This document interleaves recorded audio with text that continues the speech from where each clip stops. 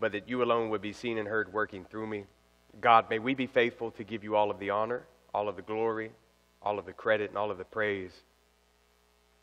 We understand that all power is from you. God, we cannot do it in our own strength. Help us to not want to do it in our own strength, ever. May we fully rely on you and understand that we must always press into you. God, we're thankful that you've met us here today and that you're going to teach us.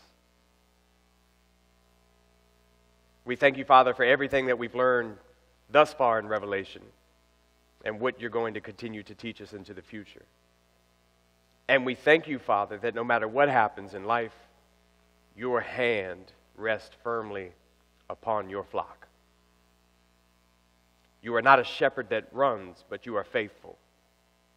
And so we are grateful that every time we call upon your name, you always have the answer. In Jesus' name and blood, I do ask, Father, that we would be able to hear clearly, receive clearly, understand clearly, that every burden and distraction would be removed in the name and the blood of Jesus. Everybody said together, church. Amen? Amen and amen. Let's give God a clap of praise. He's worthy. Thank you, Lord. He's worthy. He's worthy. We were talking in the sound room this morning about the picture that's on the wall, the dragon, and that we're going to get into in the 12th chapter of Revelation and how intense it may be. And let me just tell you, if you think that picture's intense, then just go ahead and get saved if you're not already, so you don't have to be here for it. Amen?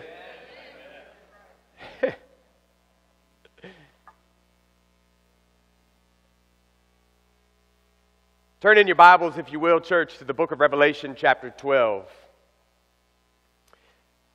Revelation, chapter 12.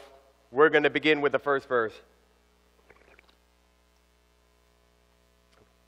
We're going to read the entirety of the chapter, then we're going to turn back around and discuss it and allow the Lord to teach us. Amen. If you do not have a Bible, please see me before you leave today. I want to give you one for free, no strings attached. I believe God wants you to have His Word. It will change your life forever. Anybody in here can say that God's Word has changed your life? Amen. Well, let's just give God glory for that. God's Word changes lives. Revelation chapter 1. The text will be on the screen. Chapter 12. Thank you. Revelation chapter 12, verse 1. The text will be on the screen. And the Word of God, praise the Lord, says this. And a great sign appeared in heaven. Remember, this is John recording. And a great sign appeared in heaven, a woman clothed with the sun, with the moon under her feet, and on her head a crown of 12 stars. She was pregnant and was crying out in birth pains and the agony of giving birth. And another sign appeared in heaven. Behold, a great red dragon with 7 heads and 10 horns, and on his heads 7 diadems. His tail swept down a third of the stars of heaven and cast them to the earth. And the dragon stood before the woman who was about to give birth, so that when she bore her child, he might devour it. And she gave birth to a male child, one who is to rule all the nations with a rod of iron. But her child was caught up to God and to his throne, and the woman fled into the wilderness, where she has a place prepared by God, in which she is to be nourished for 1,260 days. Now war arose in heaven, Michael and his angels fighting against the dragon. And the dragon and his angels fought back, but he was defeated, and there was no longer any place for them in heaven. And the great dragon was thrown down, that ancient serpent who is called the devil and Satan, the deceiver of the whole world. He was thrown down to the earth, and his angels were thrown down with him. And I heard a loud voice in heaven saying, now the salvation and the power and the kingdom of our God and the authority of his Christ have come. For the accuser of our brothers has been thrown down, who accuses them day and night before our God. And they have conquered him by the blood of the Lamb and by the word of their testimony. For they loved not their lives even unto death. Therefore rejoice, O heavens, and you who dwell in them. But woe to you, O earth and sea, for the devil has come down to you in great wrath, because he knows that his time is short. And when the dragon saw that he had been thrown down to the earth, he pursued the woman who had given birth to the male child. But the woman was given the 2 wings of the great eagle, so that she might fly from the serpent into the wilderness, to the place where she is to be nourished for a time and times and half a time. The serpent poured water like a river out of his mouth after the woman, to sweep her away with a flood. But the earth came to the help of the woman, and the earth opened its mouth and swallowed the river that the dragon had poured from his mouth. Then the dragon became furious with the woman and went off to make war on the rest of her offspring, on those who keep the commandments of God and hold to the testimony of Jesus. And he stood on the sand of the sea. Now again, I want to remind you at this point, the church, the followers of Christ, have been taken up in the rapture. Can we say amen to that? In Revelation chapter 12 and 13, we're going to get into 13 next week. But in Revelation chapter 12 and 13, we see 3 main characters in the last half of the tribulation. Jot this down if you're taking notes. 3 main characters in the last half of the tribulation. They are Satan, the dragon. We'll get into that in just a moment.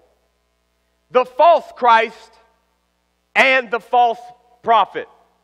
So these are the 3 that are talked about in chapters 12 and 13. Again, Satan the dragon, the false Christ, and the false prophet. Now, these 3 will be set up as an evil, false trinity, if you will, opposing both God and his people on earth. And we just saw that in the 12th chapter. Satan is the great enemy of the church. And make no mistake about it, he fights against God and his people by accusing the saints in heaven and attacking those on the earth. However, church, Jesus Christ has overcome the old adversary. Can you say amen to that? And because Jesus Christ has already won, today we sit here in Christ and we too walk in victory. Amen. You and I, church, are victorious because Christ has already won. John chapter 1 verse 5, jot that down. John chapter 1 verse 5 says, the light shines in the darkness and the darkness has not overcome it. John 1:5, the light shines in the darkness and the darkness has not overcome it. 1 John 4:4, jot that down. 1 John 4:4 says, he who is in you is greater than he who is in the world. Hear that now. 1 John 4:4, he who is in you is greater than he who is in the world. 1 John chapter 5 verse 4, write that down. 1 John chapter 5 verse 4 says, everyone who has been born of God overcomes the world. Everyone. 1 John 5:4. Everyone who has been born of God overcomes the world. Romans chapter 8:37. Jot that down.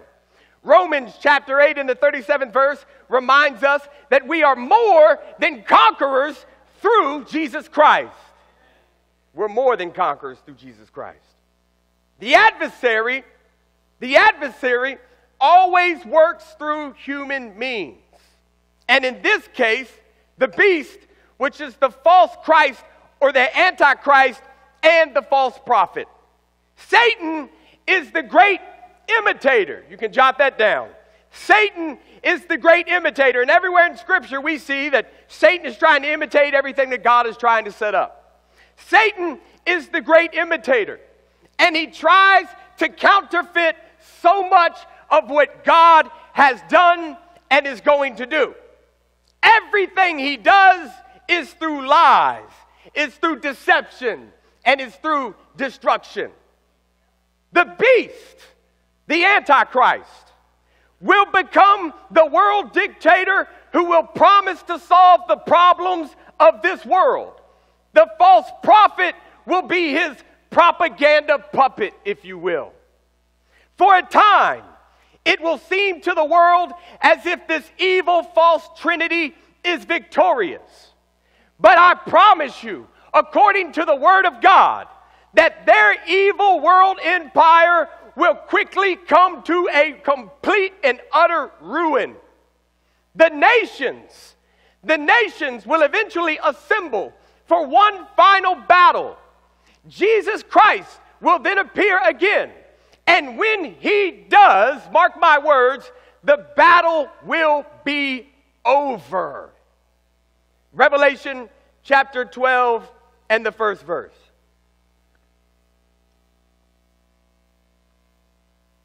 And a great sign appeared in heaven, and a woman clothed with the sun, with the moon under her feet, and on her head a crown of 12 stars. She was pregnant and was crying out in birth pains and the agony of giving birth. And another sign appeared in heaven. Behold, a great red dragon with 7 heads and 10 horns, and on his head 7 diadems. His tail swept down a third of the stars of heaven and cast them to the earth. And the dragon stood before the woman who was about to give birth, so that when she bore her child, he might devour it. And she gave birth to a male child, one who is to rule all the nations with a rod of iron. But her child was caught up to God and to his throne. And the woman fled into the wilderness, where she has a place prepared by God, in which she is to be nourished for 1,260 days. John opens up this part with 2 signs that he sees in heaven. The first sign, write this down. The first sign is a woman giving birth to a son. This child is identified as Jesus Christ, and we're going to prove that multiple times today. This child is identified as Jesus Christ. The symbolic woman can be none other than Israel. And so the child, according to Scripture, we're going to look at it, Jesus Christ, the woman, symbolic of Israel. Revelation chapter 12, verse 5 tells us that she gave birth to a male child, and he would rule all the nations with a rod iron, and he was caught up to God and his throne. You can cross-reference this to Revelation chapter 19 and the 15th verse. Jot that down. Revelation chapter 19, verse 15. We're speaking of Jesus Christ. It says the following: from his mouth comes a sharp sword with to strike down the nations, and he will rule them with a rod of iron. Go back to the 4th verse of Revelation 12. Revelation 12, beginning with the 4th verse, says that the dragon's tail swept down a third of the stars of heaven and cast them to the earth. And the dragon stood before the woman who was about to give birth, so that when she bore her child, he might what, church? Devour it. I'm telling you, from the beginning of time, Satan has wanted to destroy our Messiah. The child is identified as Jesus Christ. The woman is the nation of Israel. It was through Israel that Jesus Christ came into the world. In the Old Testament, Israel is often compared to a woman. Isaiah 66:7, jot that down. There's many of them, but let me just give you this one. Isaiah 66:7 says, Before she was in labor, she gave birth. Before her pain came upon her, she delivered a son. Jesus came by way of the Jews. Let's go to Revelation chapter 17. Again, I'm going to read that while you're turning there. While you're going to Revelation 17, I'm going to read Isaiah 66:7 again because it's so good. Before she was in labor, she gave birth, and before her pain came upon her, she delivered a son. Revelation 17 in the first verse, the word of God, praise the Lord, says this, church. Then one of the seven angels who had the seven bowls came and said to me, "Come, I will show you the judgment of the great prostitute who is seated on many waters, with whom the kings of the earth have committed sexual immorality, and with the wine of whose sexual immorality the dwellers on earth have become drunk." The apostate world system is compared to a harlot. And I want you to hear that the apostate world system is compared to a harlot in the scripture. An apostate, jot this down, maybe you don't know what that means, is someone who forsakes his or her religion, their faith in God. Revelation chapter 19, verse 6, because we just saw that the world system is viewed as a harlot. I want you to go to Revelation 19, verse 6. Where does that leave the church? If the world system is a harlot, where does that leave the church? Revelation chapter 19 and the 6th verse. Look, this is good stuff. It's speaking of the marriage supper of the Lamb. Revelation 19:6, the word of God, praise the Lord, says this: "Then I heard what seemed to be the voice of a great multitude, like the roar of many waters, and like the sound of mighty peals of thunder, crying out." And what did they say, church? Hallelujah! The greatest praise that can be said to God himself. Hallelujah! For the Lord our God, the Almighty reigns. Let us rejoice and exult and give him the glory. For the marriage of the Lamb has come, and his bride has made herself ready. I'm telling you, that's exciting stuff right there. We're the bride. We're the bride. Amen? The church is the bride. And the bride has made herself ready. Verse 8, "And it was granted her to clothe herself with fine linen, bright and" what, church? "Pure. For the fine linen is the righteous deeds of" who? The saints. Now listen. The world system compared to a harlot, and here we see the church as a bride that's pure. Jesus is coming back looking for something from the church. He's looking for a bride without spot, wrinkle, or what? Blemish. And the absolute only way we can accomplish that is by the blood of the Lamb of God. Remember, earlier we read in Revelation 12:5 that the Son is born and caught up to the throne of God. You remember that? Revelation 12:5. Jot this down. Jot that down. Revelation 12:5. That the Son is born and caught up to the throne of God. This verse symbolizes not only the birth of Jesus Christ, but also his ascension into heaven. The second sign that John saw was a great red dragon with 7 heads and 10 horns, and on his heads 7 diadems. Revelation chapter 12, verse 9 makes it very clear who it is. And so we're going to go to it and read it. Revelation 12:9. Let's go there. We'll just read this out loud together. On the count of 3. Ready? 1, 2, 3, go. And the...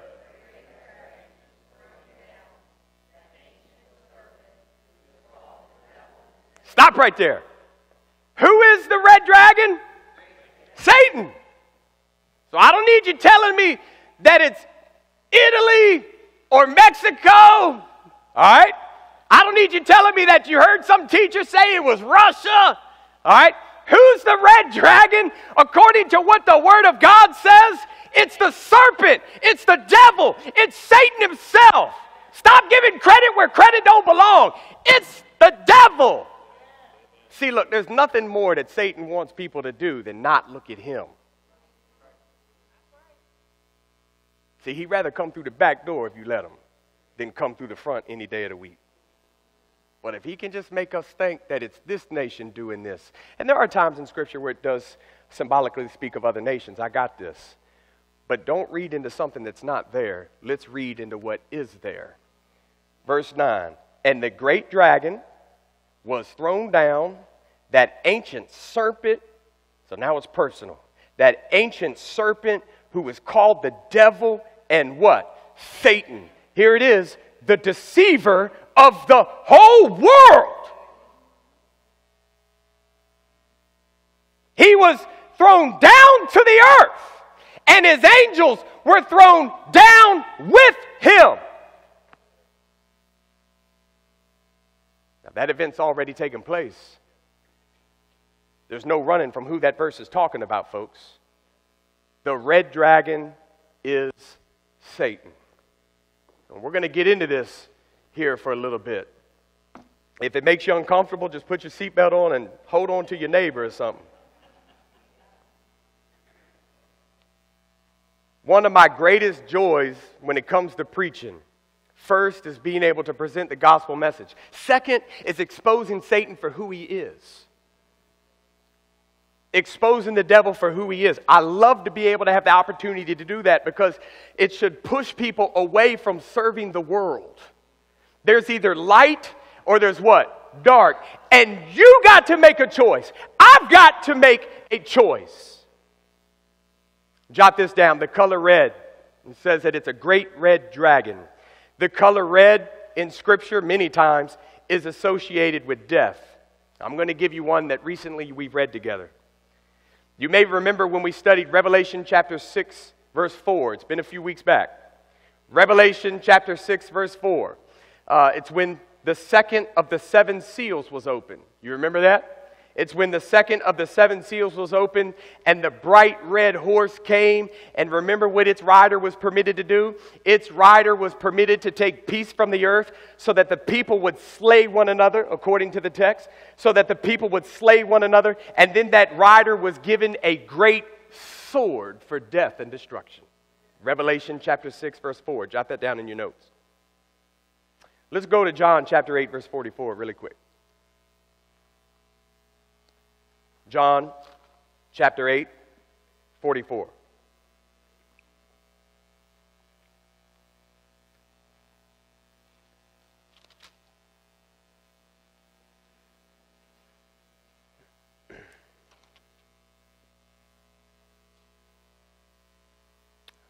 I love what Jesus is speaking here about some people, and look at his response, because in the response it talks about Satan. But Jesus replies to this particular group of people, and he says, you are of your father the devil, and your will is to do your father's desires. So now he's going to talk about the will of their father's desires. Now watch this now. It's getting into Satan here. He says, he was a what? Talking about Satan. He was a murderer from the what? Beginning. He was a murderer from the beginning and does not stand in the truth because there is no truth in him. And when he lies, he speaks out of his own character, for he is a liar and the father of lies. Not only is he the father of lies, Jesus himself says that Satan was a murderer from the very beginning. We look all over our world today, and Satan still has that job of stealing, killing, and destroying.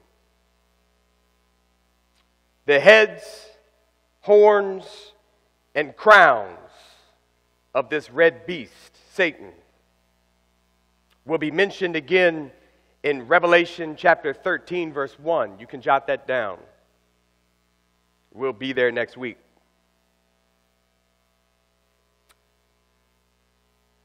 The heads, horns, and crowns will be mentioned again in Revelation 13:1 and also in Revelation 17, verse 3. You can jot that down and look at that later as well. Revelation 13:1 and Revelation 17:3. According to Scripture, listen to this. According to Scripture, so I'm not going to tell you what all these theories and all these different people have. I'm just going to take you to the Word. Is that cool? I'm just going to take you to the Word. According to the Word of God, the 7 heads are 7 mountains. You can find that in Revelation 17:9, and we'll be there in a few weeks as well, Lord willing, and we'll get into those. The 7 heads are 7 mountains, Revelation 17:9, and the 10 horns represent kings. That's found in Revelation 17, verse 12. And again, in a few weeks, we'll be in chapter 17. The dragon was cast out of heaven, as we read in Revelation 12, verse 9.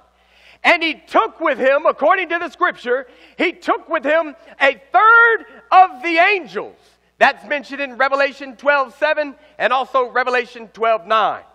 Revelation 12, verse 4, we just read it. Revelation 12:4 mentions them as stars. Those angels as stars. This event of Satan taking with him a third of the angels is a reference to the fall of Satan. Jot this down. Isaiah chapter 14, verses 12 through 15. Isaiah chapter 14, verses 12 through 15. Isaiah 14, 12 through 15. That event has already taken place. However, the event described in Revelation 12, verses 7 through 10, where there's another falling, is still to come. And we will read that together in just a few moments. Just as soon as the child was born, let's get back to the child. We've got the mother, the nation of Israel. We've got the child. And you remember that it says, if you look in Revelation chapter 12, verse 4, his tail swept down a third of the stars of heaven and cast them to the earth. And the dragon stood before the woman who was about to give birth, so that when she bore her child, he, Satan, might devour it, the Son, Jesus. Jesus has always been under attack, if you will, from Satan. Now, we're going to look at it in just a moment, and I'm going to have you write some scriptures down. But just as soon as the child was born, Satan tries to kill him. You remember Herod and the census? The conflict between Satan and the woman, God's people. The conflict between Satan and the woman, God's people, has been going on since the time the serpent tempted Eve in the garden.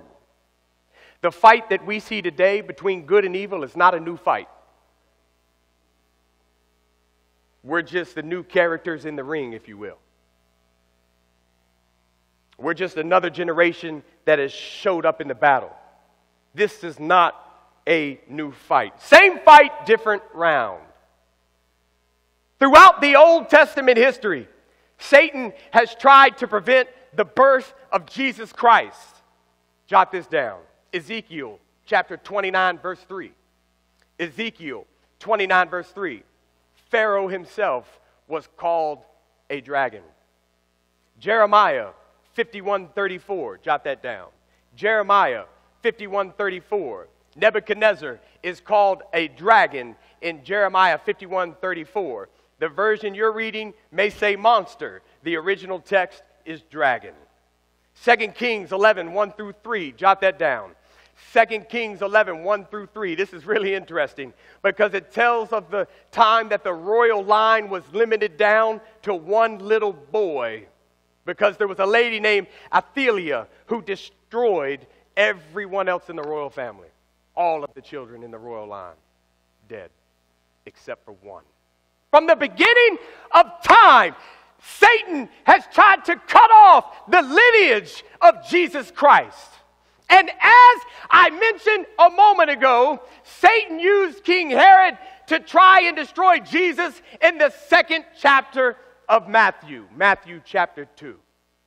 Satan thought that he had succeeded when he used Judas to betray Jesus and was handed over to be crucified. He thought he had won, but Satan thought that the cross brought death and defeat, when instead the cross of Christ, our Lord and Savior, the Lamb of God, instead of bringing defeat and death, it brought forth life and victory. The cross of Christ was actually victory, not defeat. Let's go to Revelation chapter 12, verse 7.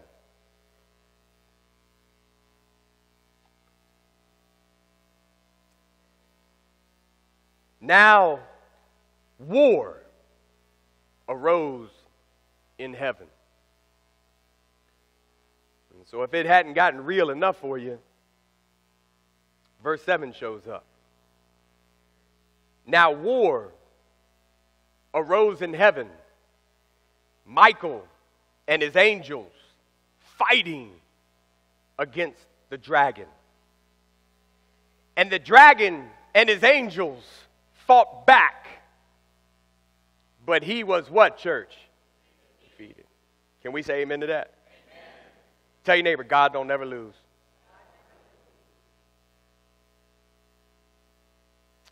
But he was defeated.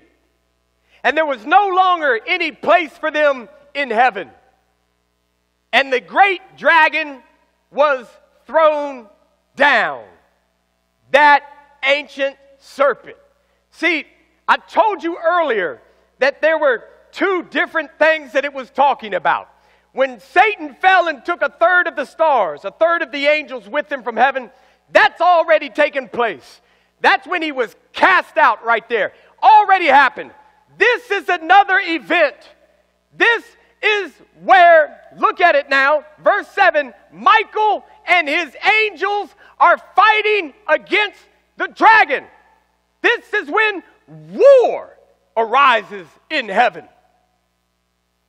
Now, we can read in Job that Satan has been going, what's he answer? To and fro. See, he got kicked out, but he won't kicked out for good. To and fro, to and fro. But there's coming a time where his butt's going to be kicked out and the door's going to be shut. But to and fro, to and fro, to and fro. You ever kicked your kid out the house and they still came back in to get something to eat?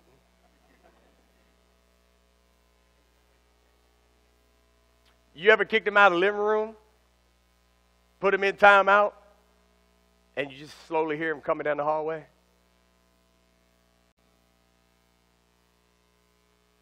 Because they know they still have access. They still have access.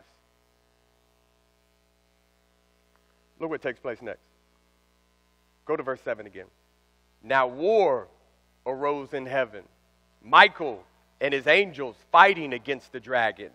And the dragon and his angels fought back, but he was defeated, and there was no longer any place for them in heaven. I don't know about you, but I love being on the winning team. Can we just give God praise that we're on the winning team?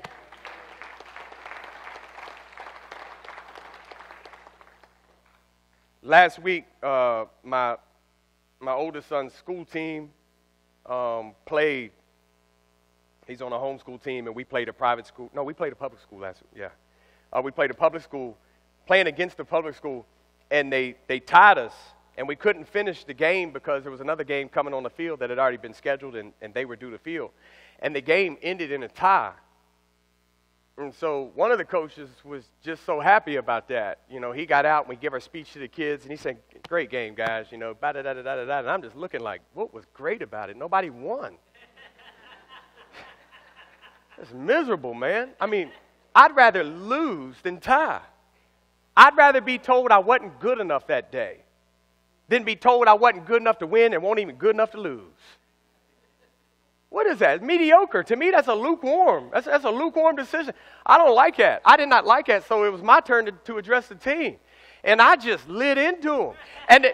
And the parents of the next game, they've already sat down and found their place in their chair. And they start turning around like, wow, he's really giving it to them. They didn't even lose.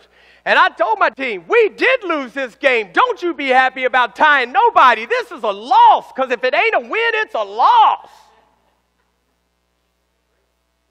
So the other coach was talking about how great, we did. So I pointed out everything that we did wrong.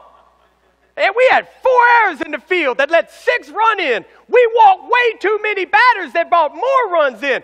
No. We should have slaughtered this team, not tied them. They shouldn't have scored nothing. How does a team only get 2 hits and 7 runs still come across the plate? That's horrible. That's exactly what I said. Our pitcher threw a 2-hitter, and we still let 7 runs come across the plate. Unacceptable.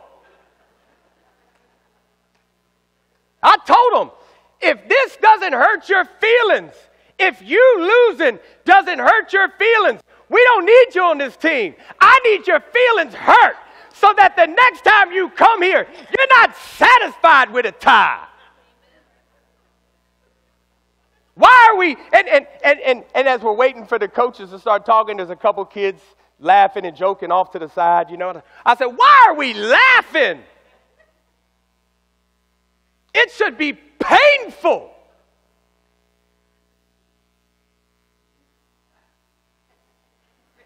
It still bothers me. It still bothers me. It still bothers me. Because for the rest of this season, there will be a win column, a loss column, and a 1 in the tie column. It still bothers me. But we showed up to our next game, and we didn't commit no errors. There was no laughing and joking. You got to take life serious no matter what you're doing. Because it may just be the last thing you get to do. I'm so thankful that I'm on the winning team of my Father. So even though there was a battle, and the scripture says that Satan fights back, God still wins. So when you're going through something in life and you feel a pushback, don't let it get you upset. Don't let it. The devil even pushed back against Michael. So understand, when you get pushed or you get pressed, don't let it deter you. Don't let it lose focus that you're still victorious because of the cross of Christ. Don't let it get you all mixed up and wondering what's going on. No. Even Michael got pressed back on. Everybody say, even Michael. Verse 7. Now war arose in heaven. Michael and his angels fighting against the dragon. And the dragon and his angels fought back. But he was defeated, and there was no longer any place for them in heaven. Verse 9. And the great dragon was thrown down, that ancient serpent who is called the devil and Satan, the deceiver of the whole world. He was thrown down to the earth, and his angels were thrown down with him. And I heard a loud voice in heaven saying, now the salvation and the power and the kingdom of our God and the authority of his Christ have come. For the accuser of our brothers has been thrown down, who accuses them day and night before our God. And they have conquered him by the blood of the Lamb and by the word of their testimony. For they loved not their lives even unto death. Therefore rejoice, O heavens, and you who dwell in them. But woe to you, O earth and sea, for the devil has come down to you in great wrath, because he knows that his time is short. As I mentioned earlier, we see in the book of Job, Satan having access to some degree to heaven. At one time, he was the highest of God's angels. However, as I mentioned earlier, Isaiah 14, verses 12 through 15, mentions that he rebelled against God and was cast down for the first time. Isaiah 14, 12 through 15. You may say, Pastor, I have a hard time accepting the fact that God allows Satan the opportunity to come before him to accuse the brethren. And I could understand why you would be concerned about that. But take courage, church. It will all work out for the glory of God.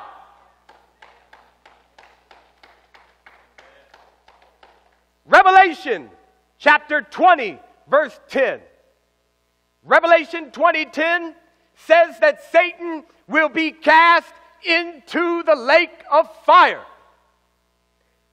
Hear that. Revelation 20 verse 10 tells us that Satan will be cast into the lake of fire. That's a promise. That's a guarantee. He will not win. Now, allow me to show you something that will encourage you today. Let's go to Luke chapter 10 in the first verse.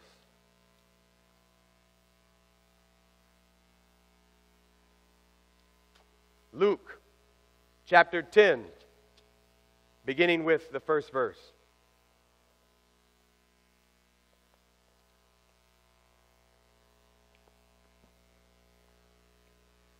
After this,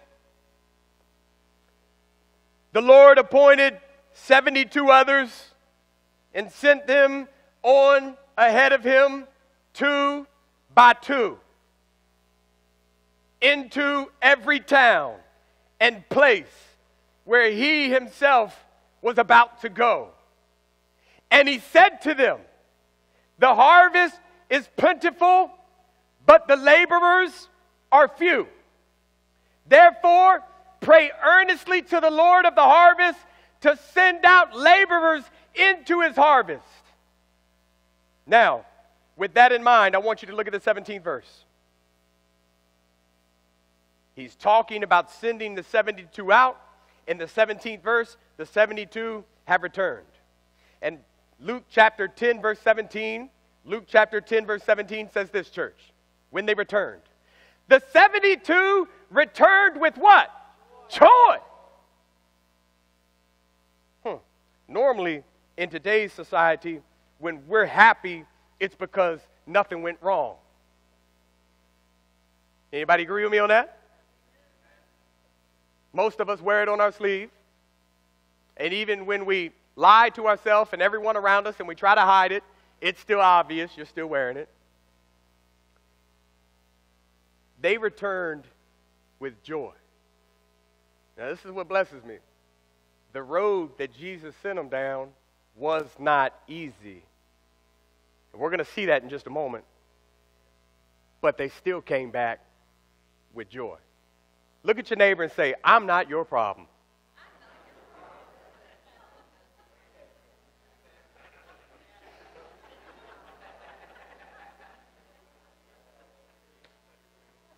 I'm not going to ask you to raise your hands right now, but at some point in your marriage, you thought that the one you married has become your problem.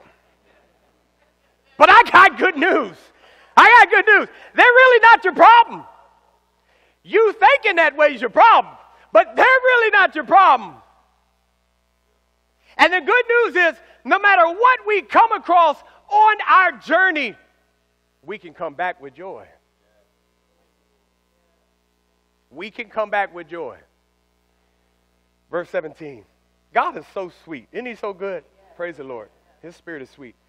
The 72 returned with joy, saying, Lord, even the demons are subject to us in your name. Now listen to me now. In their time where Christ has sent them out, the 72 encountered demonic warfare. They encountered people that were possessed by demons, the likes of which most people in this room have never seen before. Doesn't mean it doesn't exist.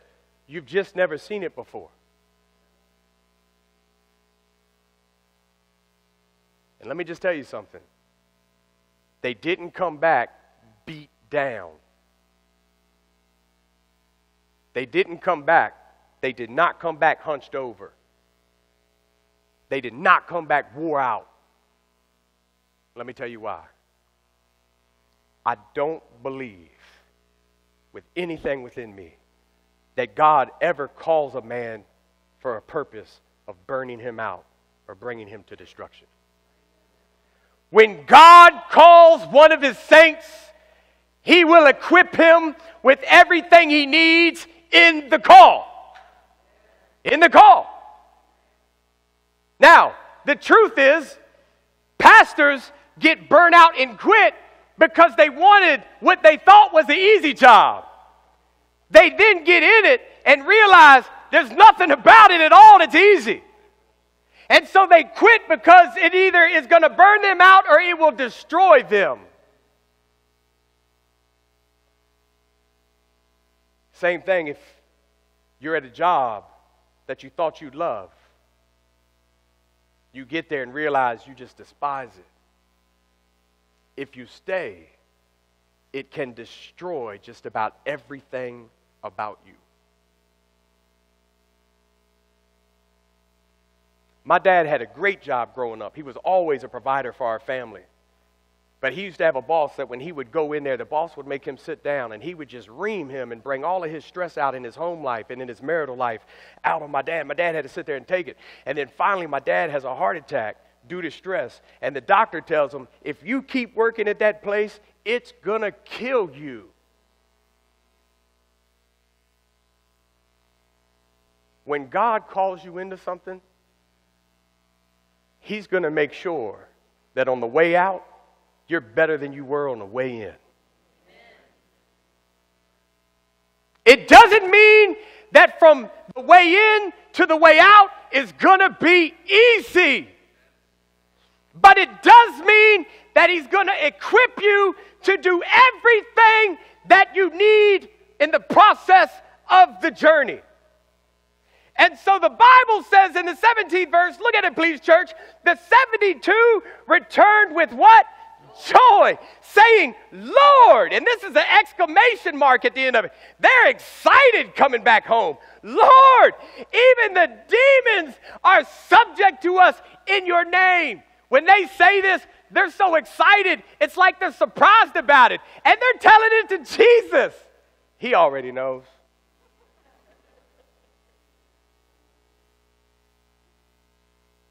It's like you can almost see the Messiah kind of smirk for a moment. It's pretty cool, ain't it? Pretty cool, isn't it? I've seen it. I've seen it happen before. Personally, I've seen it happen before. Where a demon has so overtaken an individual that their teeth have changed colors, their eyes change colors. Pastor Jim was with me. I've seen it. And then, in the name and the blood of Jesus Christ, we cast that demon out. And immediately, the whole countenance of the individual changed. His teeth went back to normal. His eyes turned white again. And he went from trembling and shaking and screaming to crying with laughter and joy. At the name of Jesus Christ, every demon has to leave. Now listen to this, because this is how powerful the name is. At the name of Jesus Christ, listen to me, there's coming a time where every knee's going to bow and every tongue is going to confess that that name is who God says it is. Jesus is Lord. And when you understand that Jesus is Lord, there's absolutely nothing that gets on top of that. Nothing. These guys come back pumped up. These guys come back excited. They're pumped up and excited because what the Lord told them actually worked. What if you leave here today and you actually take the word of God that you've heard and you use it to share with other people. And you begin to pray in the name of Jesus for your family. You begin to pray in the name of Jesus for your loved ones. You begin to pray in the name of Jesus for your coworkers. You begin to use the name of Jesus the way the 72 did. And you see things in your life and you see things around your life change as they did. There's power. There's power. There's what? Wonder-working power in the name and the blood. They were saved by the blood of the Lamb and the word of their what? And we do all of that in the name of Jesus Christ. They come back, man, they're excited. And they say, 17, look at it, verse 17. Lord, even the demons are subject to us in your name.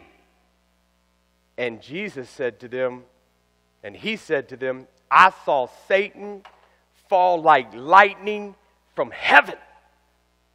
Behold, I have given you authority to tread on serpents and scorpions and over all the power of the enemy, and nothing shall hurt you.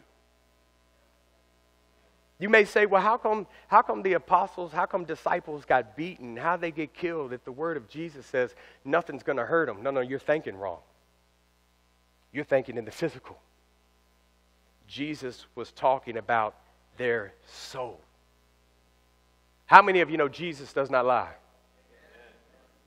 He wasn't talking about the physical body. He wasn't talking about the physical being, because we know all through the Gospels what took place. We can go into Romans, Acts, we can just move on and just see all through the New Testament testimonies of even Paul giving of what he endured. It had nothing to do with the physical. Why fear someone? Why fear someone that can harm the body, have no effect on the soul? It wasn't about the body at all. But we should be more so concerned about the one who has control over both body and soul. So look at what takes place. They come back, man, they're pumped up, they're excited. Lord, even the demons are subject to us in your name. Verse 18, and he said to them, I saw Satan fall like lightning from heaven. Behold, I have given you authority to tread on serpents and scorpions and over all the power of the enemy, and nothing shall hurt you. Go to Matthew chapter 16. And let's look at the 18th verse. Matthew 16.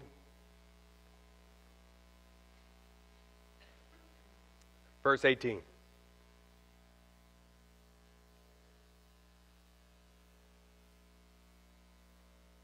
And I tell you, you are Peter. Okay, this is where Peter's confessing Jesus as the Christ.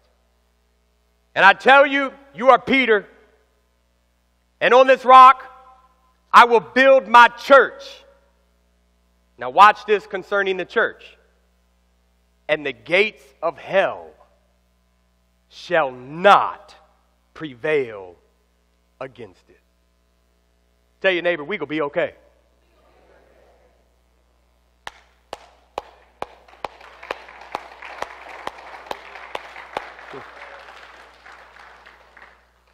You're on the winning team. The gates of hell will never, never, never prevail against the church. How furious Satan has become, knowing the followers of Jesus Christ walk in victory. How furious he must be.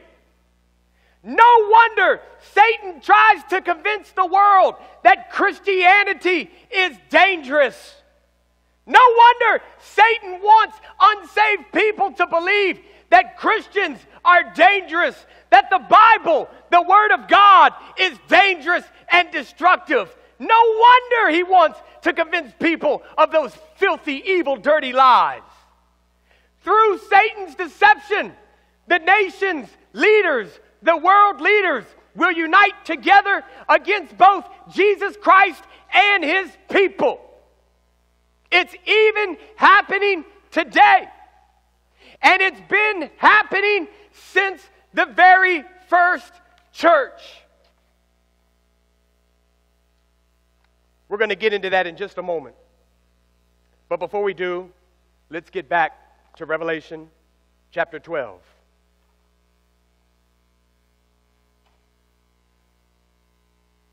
And I want you to look at the 13th verse. Revelation 12:13.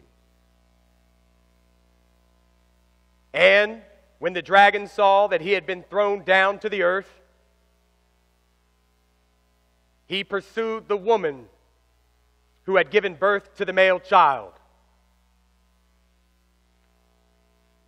But the woman was given the 2 wings of the great eagle so that she might fly from the serpent into the wilderness to the place where she is to be nourished for a time and times and half a time.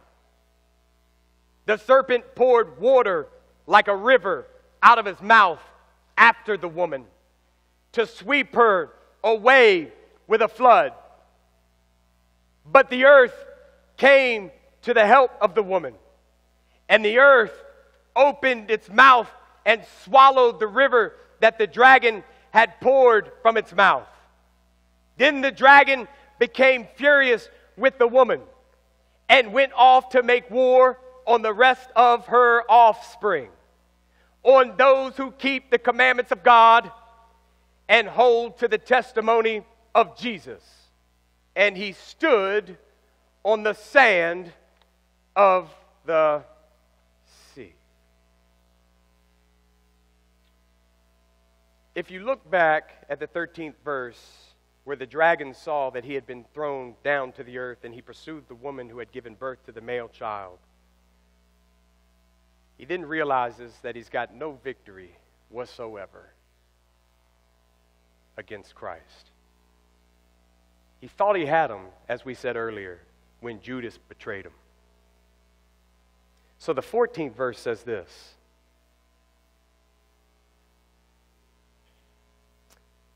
Actually, go back to the 13th verse. He's pursuing the woman. There then becomes an understanding. Remember, the woman is symbolic of the nation of Israel. There then becomes a revelation, there becomes an understanding where Satan himself knows, I cannot touch these people. They are protected. And then the scripture says that he turns from her and goes out towards her other offspring. And now we're getting away from Israel and we're getting into the Gentiles. The anger and the wrath started with God, Christ, Israel, everybody else. And when he understands that he can't touch God's chosen people, he's going to come with such rage and fury that it's not going to be pretty for the unsaved in that time. There will be people, we talked about this a couple of weeks ago, there will be people that throughout that time in the tribulation, remember they've got the 2 witnesses, we talked about that last week, okay, they've since done their thing. There will be people who have received the gospel message. There will be people who have accepted Jesus Christ as Lord and Savior, and those people will be running in fear for their very lives.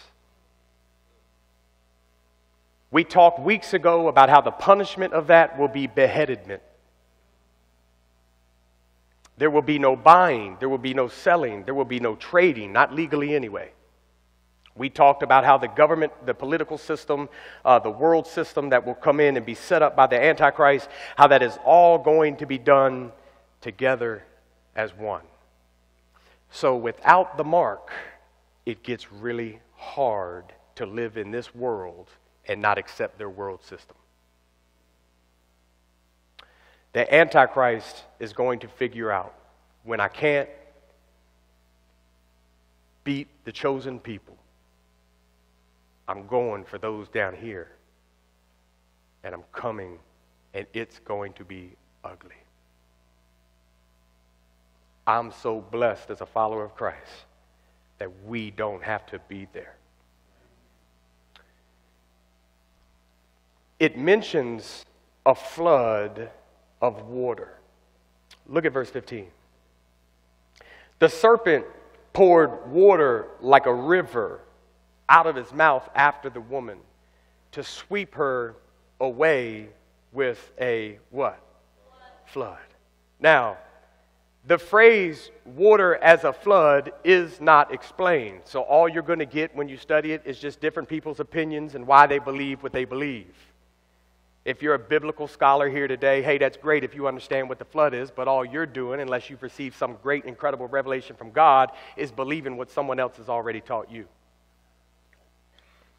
So in saying that, I'm not going to sit here and try to act like I know what the flood is. But I will share with you something that is very interesting.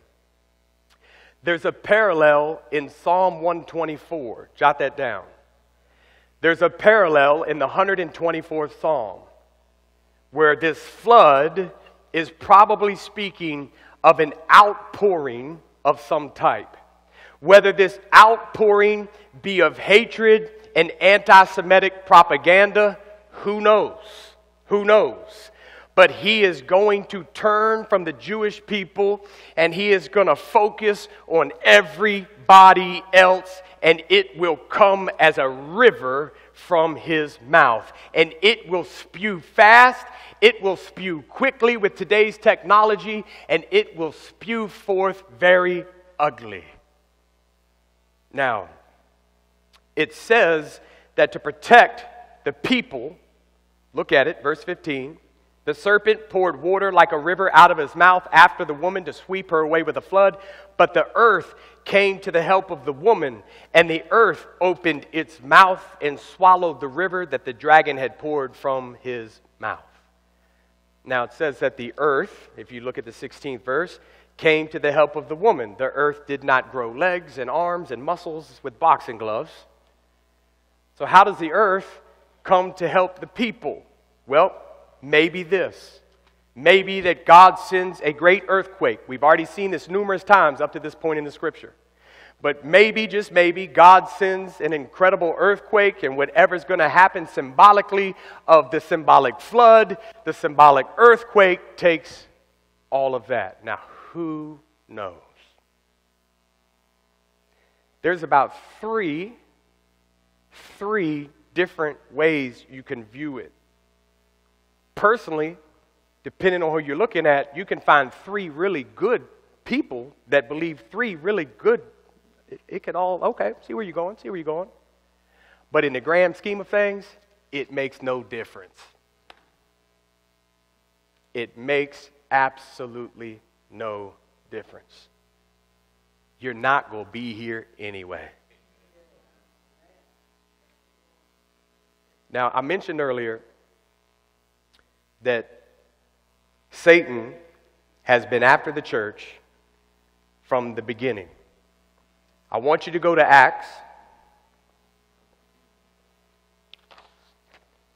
And I want you to look at the 23rd verse. Acts chapter 4. Acts chapter 4, verse 23.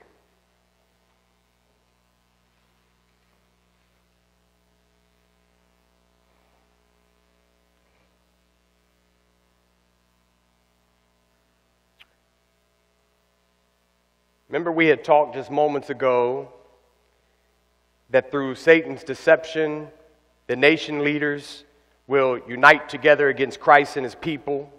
We talked about how it's even happening today and that it's been happening since the first church. Look at this, Acts chapter 4,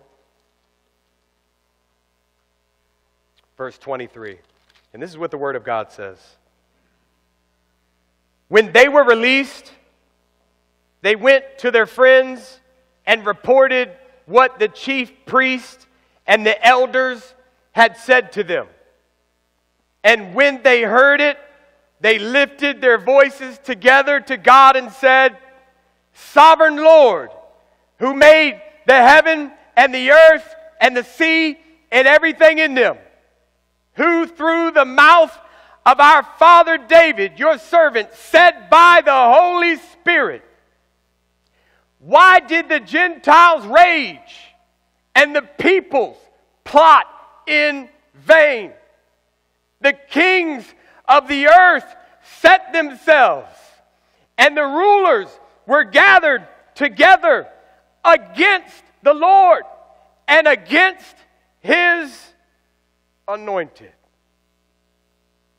One thing that I want you to understand: if you can't plainly see in today's time that Satan is attacking the church, listen to me. If you can't see that, then you're not involved enough.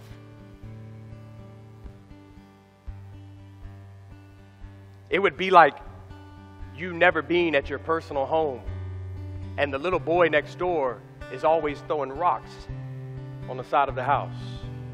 And someone says, "Hey, what's the deal with the kid that stands outside your house every day around lunchtime and slings rocks across the driveway and hits the side of your house? There's dents all over it." "I don't know. I haven't been there in a week. We've been on vacation. Don't know anything about it." But if he was home, he'd have heard the attack. If he was home, he would have been aware of what the little boy was doing.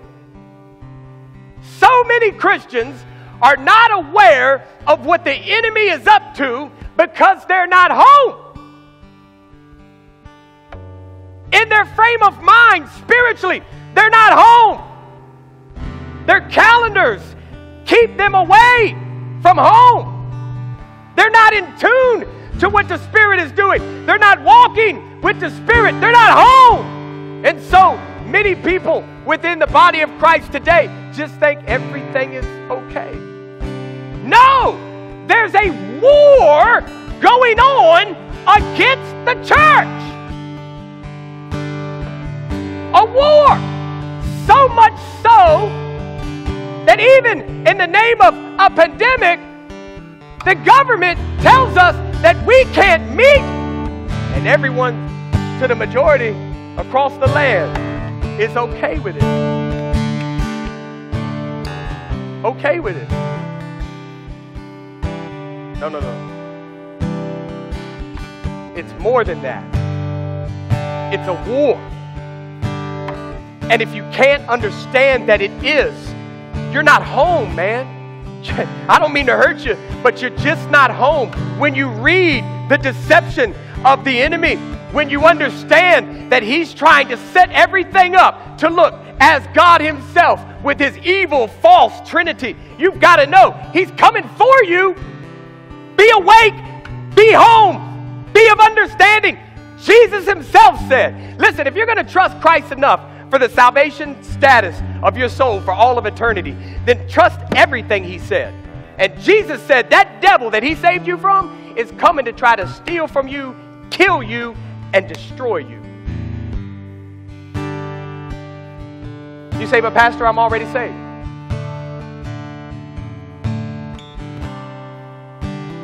Our school team, our homeschool team a couple years ago, won 33 straight games. 33 straight games in 2 seasons. 33 games.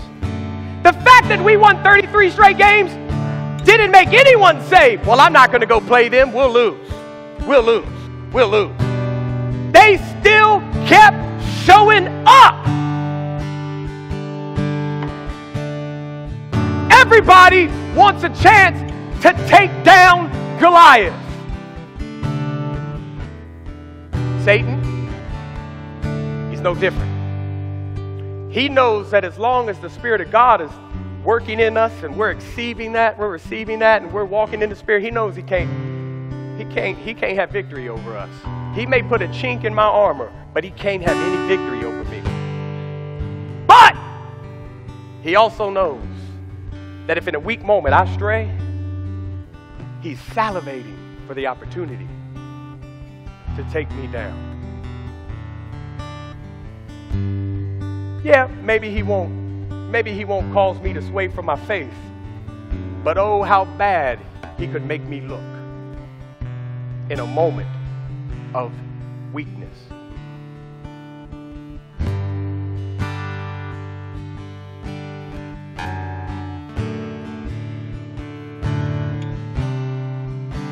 so many will fall to the lie of the enemy. And I want you to know this today before we pray. That's not just something that comes in the future. It's happening right now, today. Let's stand and pray.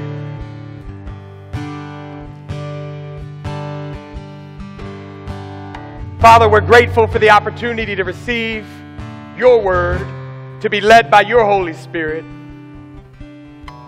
God, I pray that you would continue to minister to us. I pray and ask, Father, that you would continue to lead us, guide us, direct us, continue to teach us. God, I thank you, we thank you that you're in control and we're not.